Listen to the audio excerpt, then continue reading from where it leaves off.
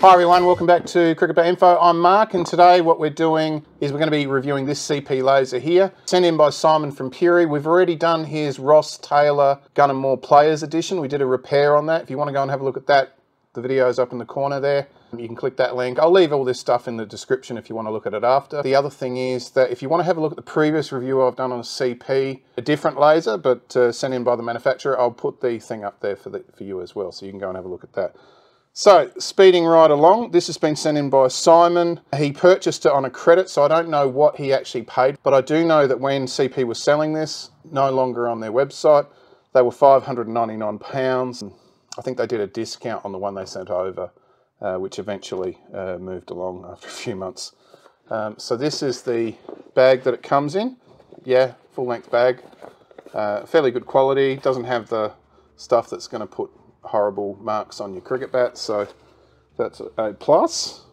Put that to the side. I'll be showing you B-roll of the before and after, because when it first came in, obviously had this grip on it before I knocked it, but we've actually changed it, and I'll show you what's actually happened here.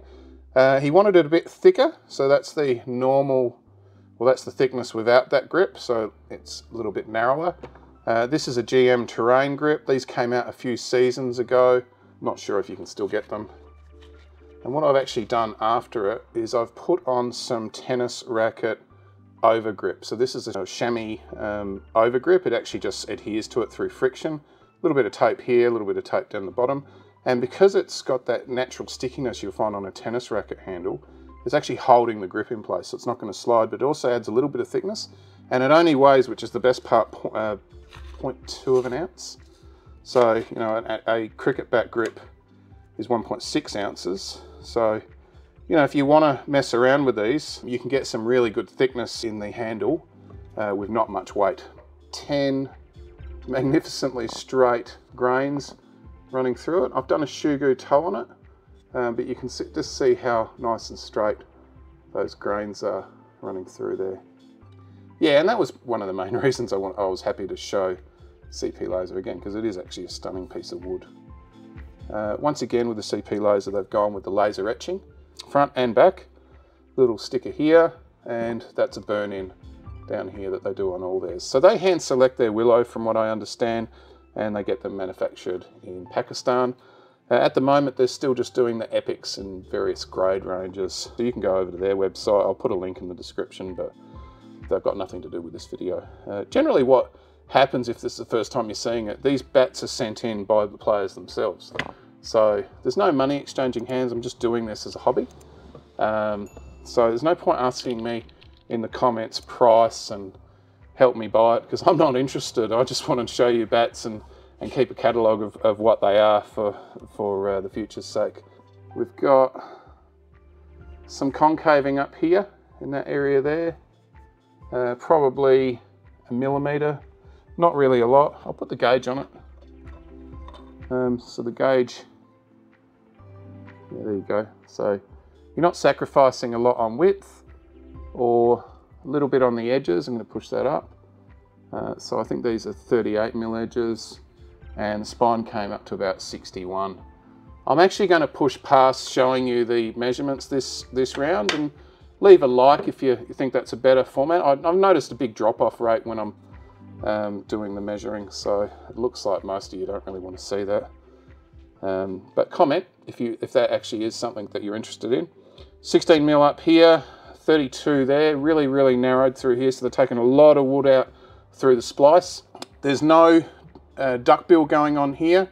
21 centimeters down here and 21 in the center too. It's very straight through that toe there, and it's very squared off. And the edge size is 38mm. So it's not a big bat as far as dimensions go, but it's a big bat as far as its weight goes. So this is actually 2.78 naked, and came in at 2.92 with the scuff, the stuff I did up here on the handle, polishing, edge tape, and the shoe goo. So that's added probably an ounce and a bit. As far as that shape goes, you can see, and this is a little bit for when you're looking at bats, even if they're not this bat, see how there's a massive drop off with the spine here, and also the edge. Generally, when you start to see that happen on a bat, the bat's not really going to perform there. It's generally, you'll get performance up until the peak of the spine, maybe an inch past it, and then it will die off. So with this particular bat here, you can tell that its hitting zone is going to be pretty much in this area to about here, and nothing's going to happen as we come up towards the top of the splice. One of the other things is, I'm not a huge fan, and neither are bat makers, of square toes. I know the players, they're all the rage, but that square toe there, ball hits right on that in a full flourish drive. Well, not only could that break, but it also sends a massive amount of twist and vibration up through the handle. And if the handle's got any twist in it, so this one's pretty, there's not really any twist in that, but if there's any sort of structural issue up here, it's just going to break through the top of the splice, maybe split up here and do all those sort of things. And you generally, if you've played a lot of cricket, you see those types of things happen. Far more durability in the traditional round toe with a bit of camber, but it's all up to you, what sort of shots you play. If you're somebody who swings to the hills and closes your eyes, and generally if you have a look at the face of your bat and you've got cherries here and cherries here, I would tell you to avoid getting a squared toe bat. No matter how warm and tingly it makes you feel inside, then you'll feel that warmth when the thing breaks and you have to spend another $600 to $800 to replace it, but it'll just be a different sensation. As far as the handle goes, it's a semi-oval. I wouldn't call that oval. It's more towards the semi-oval and slightly semi-oval for the top hand. Definitely allows you to play with your top hand commanding the bat, but it's because it's not fully oval, you can still get your wrist involved down the bottom. But yeah, I just like the back of it and the front. It's just a stunning piece of willow. So $1,000, that's a lot of money, and 2.9, but its original weight was 2.78. So when I picked this bat up, because all that weight is down near the bottom, I'm finding that it's picking up rather even, and it feels to 8.5. Probably that could be counterbalanced with maybe another grip or some stuff down the bottom here. Generally bats under 2.9, if you can add some grip rings to the top here, just some weight to the very tip, it can make that bat pick up a lot nicer as far as swing in the hands. We'll proceed to tap it up. So this is a lignum vitae mallet. Those who follow the channel would know that I do a general tap up of this. So starting at the toe,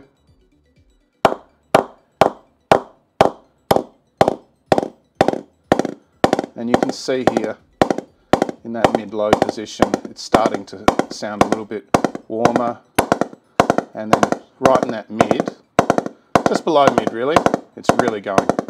So you're going to get a lot of action from here to there, and then as you get to where I said, it just dies. So there's nothing there in a, just sort of starts to die in that mid-high position, but yeah, high, nothing.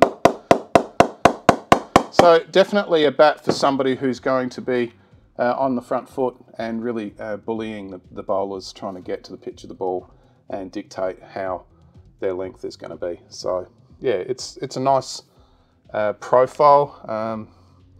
I have seen some bat makers put a lot more wood down here in the shoulders and maybe concave out or something like that. They're all variations on the same basic theme that you see these days. So they want big edges, as full as possible, as much wood in the playing area. Keep that toe fairly thick, but you're sacrificing this area here. So really nice bat, and it's a completely different bat to the bat Simon had before, which is that Ross Taylor. And if you want to go and have a look at that, as I said, I'll leave the link in the description. I actually might put it in the thumbnails at the back of this video. So I hope you've enjoyed it. Forgot to put all my lights on this time because I've actually filmed this bloody video 6 times and I've had nothing but bad luck, I've got to tell you. This is the amount of weather and freezing cold or rain. It's like of biblical proportions over June, July. So I've just been sort of totally demotivated to come out and do this stuff. But I finally had a break in the weather and I've got all the B-roll for this. So this is the review coming out this weekend. And I'm filming on Friday and you're going to be seeing this on Sunday. But I do have a whole bunch of bats sitting behind me that I'm going to start going through and filming. And as we head into the new Australian season, you're going to start seeing some new models. But it's all viewer supported. If brands want to get behind the channel, you can always send bats in, but it's at your cost. So thank you very much, everybody. We'll see you on the next one.